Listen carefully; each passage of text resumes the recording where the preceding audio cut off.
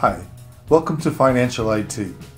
I'm Principe, the publisher of Financial IT, and I'm here today to take on one of the questions that a lot of people are asking in the industry, which is how do cryptocurrencies and the blockchain technology impact financial services going forward? So it's an interesting question and something that at Financial IT we've been studying and reporting about since Sibos 2015 in Singapore. And I think one of the first things people think about with cryptocurrencies is Bitcoin, which is easily the best known out of the cryptocurrencies, although it has cast a dark shadow on the industry with platforms that was shut down because they didn't perform properly, and because the Bitcoin technology actually allowed payments to be made without the proper due diligence and compliance that are required by the global regulatory authorities and the banking industry.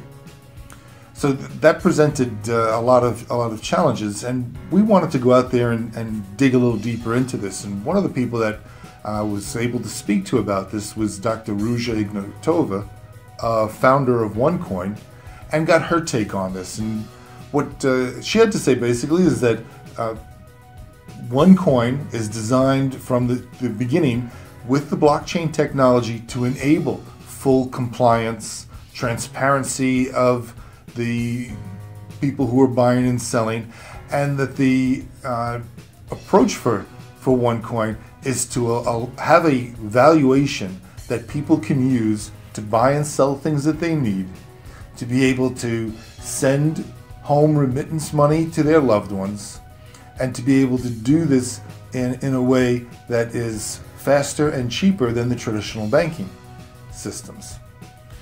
So that was very interesting for us, and we again looked a little bit deeper into it and found that the banks in particular are not addressing a lot of the needs of the consumer and more importantly of the small to medium-sized corporations. And the way that they're addressing it today is with fees on their payments, fees and spread on the currency exchanges, and these pretty much amount to a penalty on the poor paying the poor. The bigger customers pay much less, and they get much better attention from the banks.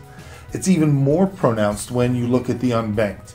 These are the people that are not part of the banking system that the banks are not really interested in being able to address. It's difficult for them to address those people. But with a cryptocurrency, they're now able to be part of their local and global economies.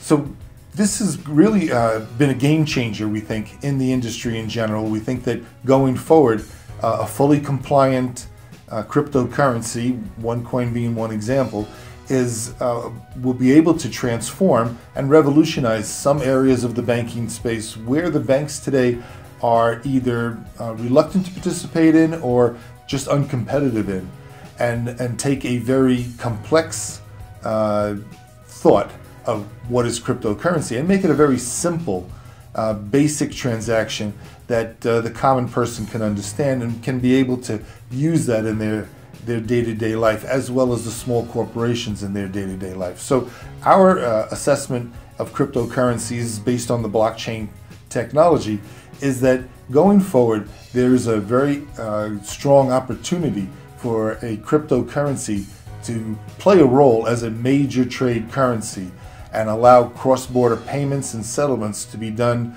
faster, cheaper, and easier than the banks today. So thank you very much. This is Financial IT. I'm Principe, and we will continue to look at this very interesting topic of cryptocurrencies based on the blockchain technology.